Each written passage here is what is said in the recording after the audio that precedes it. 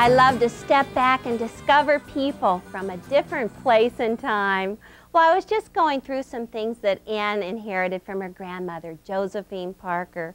And just looking through her collection, I've discovered quite a bit about Josephine. Now, Josephine was just a mite of a woman. She was just 4'11", but she was tall in value and virtues. This is a photograph of Josephine with her husband Everett, and on their lap is their little son Lester. Lester is Anne's father. Now, they lived in a rural area in Woods, Oregon. They raised chickens and they had a cow. Now, their house was very simple but comfortable. They had a wood-burning stove and an outhouse. Anne remembers those trips to the outhouse with the Sears catalog.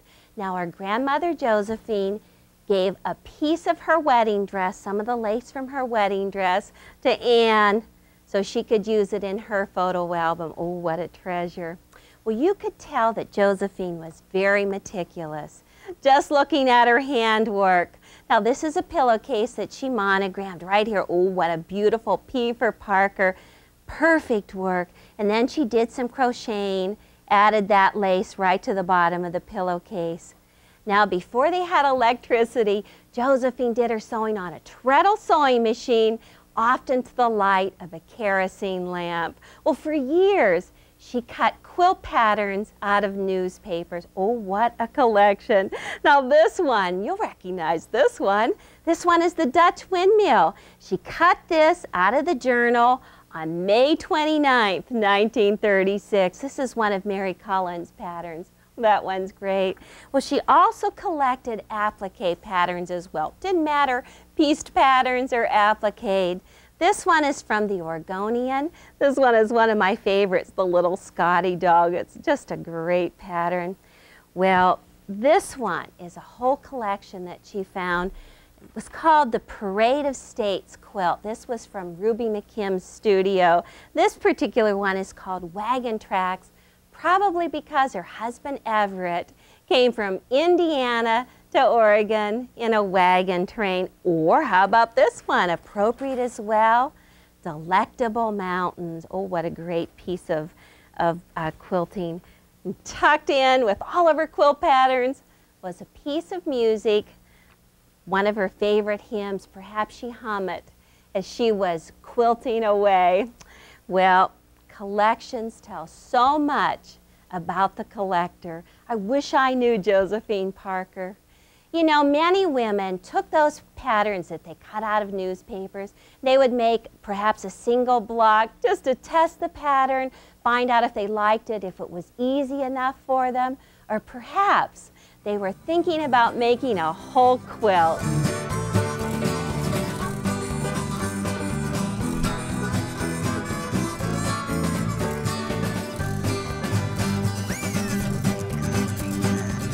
Stacks of these single blocks exist, and you can sew them into great samplers. Oh, you can find them everywhere. In the attic, you can buy them in an antique store, or your family or friends might even give you a stack. But as you gather them, put them together according to their age. Oh, it's fun to tell. Now, this is one of my favorite stacks. Every block is a different size. Now, when you look at this print right here, this black with the white running through it, this one is definitely 1880 to 1925. This was known as a mourning print. Oh, what a great name. Now, the Montgomery Ward catalog in 1889 referred it to as half mourning pieces. What funny things to call it. It was for elderly women who were not in mourning. Now, the black was great, and also the reds. Oh, they were usually turkey red, or perhaps double pink as this one is, or even an orange red. Oh, look at these pieces, they're great. Now, every one of these was hand stitched. Actually, I think they're going to need to have some repair work on them before I sew them into a sampler. And what a challenge, because every one is a different size. Well, the black was short-lived, and then we were into the Depression years and the pastel prints. Ooh, I found a great stack of Dresden plate blocks, oh, with all their soft pastels, bubblegum pink in the center. Now I took this and I washed it in Orvis soap, and then when I was done washing it, I soaked it for a while, washed it, and then I put it out on the grass. Oh, you can do some grass bleaching, something they did for many years, because the chlorine in the grass mixed with the rays from the sun makes this nice and white. Now you can also take stains out of your block by washing it with lemon juice or buttermilk. But beware, because whatever you wash it in, you will destroy the fabric, the fibers just a bit. Be very careful on what you decide to wash it with. Now this is a collection from my Scheidemantel family. Oh, I love the pieces. Little bit newer. This is like from the 1940s, 1950s. And when you look at it, you can tell that this piece, just by touching it, is from a feed sack. It's nubby in texture. And this one is a piece of fabric because it's much smoother. Now I thought that these 9-patch would look great set together with a feed sack from the same farm. Oh, that's great. Can't wait to finish it. Now on for a more contemporary look. This one is Loretta Smith's quilt, and I just love it. Now, she belongs to a group of online quilters. This is a computer group that talk to each other through their computers. She sent out the word to send a collection of blocks about ships and boats. And these are the blocks that she received back in her block swap. Then she set them together into one great quilt. Well, I'm anxious to take these blocks and see what we can do with them. What a challenge these blocks represent. Well, the first challenge was to find a fabric that went with them, and oh, I am really pleased with this. Now, this is a reproduction line of fabrics from the 1880s to the early 1900s, and they are actual replicas of fabric that's in the Smithsonian Institute. Oh, I love the bright red, all the browns and the greens, and this black with a little touch of green in it. Just seemed to go so well. Well, I looked at my blocks and oh my gosh, they look so dirty. I couldn't wait to soak them and wash them. Well, that was fine. The washing went well, but then in the drying, I looked at this block and I said, this is a sorry looking block. I've really got to do something with this. So it is truly amazing what you can do just with a little pressing. I like to use steam in my iron, and I put some spray starch on it. Now you might want to go ahead and mix up some spray starch. I'm not really great at mixing up my spray starch, but use some steam, use some spray starch. Look at that. It's sometimes amazing what you can do. Well, all of the grains are just off a bit in this block. Might want to turn it over on the back side. There's a little stretching right in that triangle. But once you get your blocks washed and starched, they are ready for going. Well, next, go ahead and square up your blocks.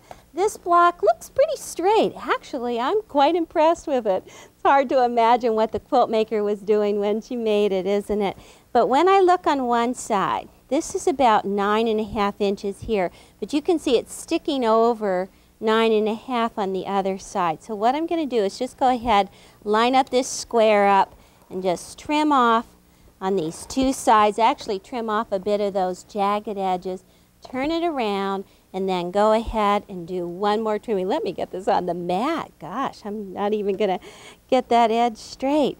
Can you imagine the quilt maker using a rotary cutter and a square up to do this block? Okay, now the block is trimmed at 9.5 inches. And what I need to do is get each one of the blocks to an even size, to a size that I want to work with. So I decided that I'd make all of these blocks 11 inches. So you've got to do some math. Take a calculator. The size of our block that we want is 11 inches. So I'm just going to do 11 point, and let's add some zeros there. Now this size of the block at this point is 9.5. So I'm going to take away 9.5 equals. Okay, so we've got 1.5. We have to increase this by 1.5. Well, we've got two sides, so why don't we just go ahead and divide it by 2. And now we've got a strip that's 0.75 or like 3/4 of an inch. Well, let's remember our seam allowance. So let's just go ahead, plus 0.50, which is a 1/2 inch. And if we're lucky, oh my goodness, our strip needs to be cut at 1 1/4 inches. Boy, I hope that was right. I hope you're better at math than I am. But I think we should cut a strip that's 1.25, 1 1/4. That is a narrow little strip. Well, I've got the fabric all lined up. I'm just going to take that 6 by 24 inch ruler, trim off that torn edge right there, and make a narrow strip at 1 1/4. Let's see, line that up. Oh yes, it looks great. Okay, now the block was cut at 9 1/2 inches. We can just go ahead and take this strip and square off those salvage edges. Let me get this lined up right here. Square off the salvage edges and cut it first. Square off and cut it at 9 1/2. Let me see, right there is 9 1/2. Okay, and then the next two strips, if we want to have this block measure 11 inches, we can just go ahead and cut those right now. They're ready to sew right onto the side so we can add to them. Let me move some things away, especially my calculator. Now take the 9 1/2 inch strip and just put it right sides together. Use that 1/4 inch seam allowance. Oh, this is just a perfect narrow framing. I love it. Bright red colors. And line it up at the edge, 1/4 inch, back stitch on the outside, and then just sew to the two opposite sides. Match it down there. So I'm just going to sew it on this side, back stitch it again, and this piece will go here. And then I'm just going to go ahead, press it out, but then the 9 1/2 goes on the opposite side, pressed out, and then this 11 inch strip is just going to go from edge to edge. So I completely framed it. I'm bringing all the blocks up to 11 inches. Well, we've got something equal to start with. Now, once we get each block framed, let me show you some of them that I stacked up here. See, this one's been framed. What a great block with the green right here. This one has a little bit wider of a frame, smaller block, wider frame, brought it up to 11 inches. Now on this one, I put just a narrow frame. I'm going to put one more frame around it, one more set of strips to bring this up to 11 inches. But then, this is the best part. I'm going to add this frame and miter the corners. See how perfect that is with the green, and then this 2 inch mitered frame going around it. Another piece right here, different size. Ooh, I love these blocks. I can't wait to get done. Okay, so cut whatever fabric you're going to turn into a frame and cut it so that you've allowed for the miter. Now, if this is a 2 inch wide strip and the miter has to be at least that on each side, go ahead and cut this strip at 15 1/2 inches. This is at 15 1/2 inches. You need to have 4 of these for each block, and then just take them and sew them. Oh my gosh, I already did my sewing right here. See if I could pull this one up. Started on this one so you can see it. But take your strip and place it so that you have at least a 2 inch piece hanging up over the top. This is 2 inches wide, so there has to be 2 inches wide hanging at the top, and put your pin so that it's 1/4 inch from the end, like that. And we're going to do all of the sewing, so we have this 1/4 inch loose right up there. Let me just go ahead and put this in. Now, this is the debate right here on the miter, to back stitch or not. Some people actually like to not back stitch, because sometimes you want to just pull out one stitch right along there so that the miter lays flat. And I'm just going to go right down here, and once again I'm going to stop 1/4 inch from the end. Let me just stick a pin right in there because I can see that. Oh, can't resist. Just a bit of a back stitch, and then trim that off. I've got it on all 4 sides. There it is right there. You can see it right here. It stopped 1/4 inch. Now once you have these strips on all 4 sides, let's open it out and line it up so that you can push the seam away from that strip. Oh, this is perfect. Push that back just to expose that 1/4 inch right there. And I'm going to use my 6x12 because it's smaller and more convenient, and line up the 45-degree line right along the bottom of that strip and the long part of it up with the block. Let's just do a little bit of tweaking right here. Actually, this is a lot like the miter that I showed you on Dutch windmills. Okay, now go ahead, take a marker, something that you can see, and draw a line from that 1/4 inch point right out. That's a perfect 45-degree angle. And then once you have that in place, take a pin just to hold those edges together. See how good I am at this. Gosh, I really like this quilt. I hope it turns out perfect. When I first looked at some of the blocks, I thought, oh my gosh, look at that quilt maker. Look what she did. Those points are cut off, or she didn't match that seam. Thought about fixing all of the blocks, and I said, no, I have to leave it all in its original state just to see how it looks. Well, I think I might look first. See if that's a perfect miter right in there. Oh, all right, looking good. See, there's that straight strip going in there. There's the miter right there. Great not to have that stitch in there, so you can just push that flat. Now, all I really need to do with this is just cut this 1/4 inch away from that miter and then press this out flat. Gosh, I have quite a few blocks that I need to get the mitering frame on. I am ripping now. You know, some of these blocks have waited 100 years to get finished, and I think I'm going to finish them soon. It was so much fun to do. Now I want to show you the back side of this one just to see. This is the back side of the block. Oh, look at that hand stitching throughout there. This is an old block. Now this is the first set of strips that I added around the block to bring it up to 11 inches. And then I added that 2-inch strip on all 4 sides and mitered those corners. Oh, what a perfect finish. They look so good. Next, I selected a piece for the lattice, and it ties all of the fabrics together. I cut it into 2.5-inch strips, and then I sewed it to the bottom. Now, if I had all 12 blocks done, I would have sewn it to the bottom of 9 of them. But I'm getting anxious. I only finished 6 blocks, but I have to show you, and then I'll go on. So sew it to the bottom of 9 blocks. Leave the last 3 without lattice on them. Now we can lay out our rows. It's going to be 3 across and 4 down for 12 blocks. And just place them like this. Oh, as I look at each one, you know, when I started this project, I thought they were just a bunch of dirty old blocks. And now the more that I work on them, the more fun I'm having, I'll tell you. Now see with the lattice on the bottom, when you go down, now we're going to sew that together right there. Then this is going to be the next piece right here going together, and then this piece right here. So you sew 3 rows with 4 down. Join them up. And then you go into some long pieces. This is a long 2.5-inch piece of lattice. First we're going to sew it to the left side of the first row. Oh, this is getting tricky.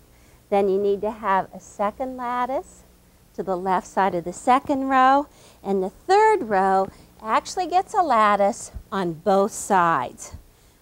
First on the right side and on the left side, so it's completely framed. Ooh, that looks good. Now this isn't so hard to do. You want to make each one of those lattices the same length, so the rows are the same length. But when you sew these rows together, then you've got to do some marking, because you see you want to line them up. Actually, these seams should go straight across. So you want to do marking here and here so that when you pin them together, then you have continuous straight rows going throughout the quilt. Once the 3 rows are together, oh, there's not much left to do at all. You just need to have a strip across the top, and then the very last one is a strip across the bottom. Oh, I can't wait to finish my last 6 blocks, and I'll show you my finished top. 6 quilters will rest easier today because their blocks have finally been sewn into a quilt. And oh, what a quilt it is. It was so much fun to do. Now, I already layered it and did my binding, but I want to show you what I've been doing. I put a dark backing on it, and I also used a wool batting because I thought the batting should be the same as the age of the blocks. And then I safety pinned all the layers together, and I did some machine quilting through the lattice first. I did straight rows this way, and then I went across the other way, and when I got to the intersections, I just raised my presser foot and went over and started again. But now the blocks are completely anchored through the center of the quilt, and if I want to, I can go back and do some stitch in a ditch around each one of the blocks. Gosh, I might even do some hand quilting. That would really finish it off perfectly. Now I'm up to the last part of the binding, and I just wanted to show you how to do it. This is a 3-inch wide strip of binding that I seamed together lengthwise, and then I folded it in half so that the wrong side is in the middle. Now I have my walking foot on, and I'm just using an extra long stitch. This is about 3.1, 3.7, and this wool batting is just wonderful to work with because it's considerably lighter in weight, and with all these safety pins in here, I can just move it around. Yeah, I'm about 1/4 inch away from the end, so all I want to do is just stop, raise my presser foot right in this corner, drop that foot back down again, hold on to that quilt, and just reverse sew right off of it. This is to show you that mitered corner. And then right here, just raise this piece up and line it up so that it's at a perfect 90-degree angle, and then just hold that tight, fold that back down. Oh, this is the tricky part. Got to get a nice straight fold right there, and then just keep on going right around. Now, as soon as I go the whole way around, I'm going to go ahead and trim up that batting to the outside edge, but I'm just right up to where I started, so I'm just going to stop and show you how to finish it. Now, right here, let's just go ahead and clip these threads. This is where I started, and let's just go ahead. I'm going to trim off a little bit so I can show you how to work with that. As you're coming around with that next strip, fold this back and overlap it, whatever your seam allowance is, approximately a 1/2 inch. Overlap that right there, then just take your scissors at the fold and cut it. Now, you're going to take this, free it loose, and put it right sides together, unfold it. Oh, if I can get that unfolded. And just seam this together right in this edge, and then put it back down on the quilt and just finish sewing along there. And that'll finish that off so it's a great flat finish. Now, all you need to do, these scissors are just great for cutting along. Cut the backing up to the binding, right up to the edge. Trim on all 4 sides. Oh, this is the tricky part right here. Don't cut into that corner. Trim it away, and then once you've got it completely trimmed, you're just going to go ahead and flip this out like this. Oh, that is perfect. And then from the wrong side, pin this in place. Line this up so that your binding covers that previous line of stitching. You might want to just go ahead and do some straight pins along here. I also like to use that fusing thread and just press this down so that you don't have to do all the pinning. But right here, tuck that in, and then from the right side, go ahead and just stitch in the ditch all around that outside edge. Or if you'd like to, you can go ahead and finish it by hand, do some slip stitching on the back. Remember to put a label on the back. Loretta Smith hosted a block party swap with her online quilting friends called Ships Ahoy. She sewed the blocks of ships and boats into one beautiful quilt. Oh, she loves it. Well, actually, she received blocks from 25 different friends, and many of the blocks had letters attached. Oh, it was just a great way to get to know her friends across the country. This is a beautiful one. Another one here. She had a great time reading about them. Well, Loretta hosted and participated in many block swaps. This particular one is a flying geese swap, and boy, does she have a stack of blocks to sew together. But she enjoyed the first one. She can't wait to get into these. What a great stack. Well, you might want to participate in another swap. This one is the Sunbonnet Calendar Quilt. Perhaps you and your friends might like to join together and make sunbonnet for a different month of the year. Oh, she's so fun. She's having her Valentine's or her wedding or whatever. Just exchange them with your friends. Then go ahead and sew them together with a lattice and a frame. Well, why don't you just gather your blocks, swap your blocks, and sew them together into a great quilt.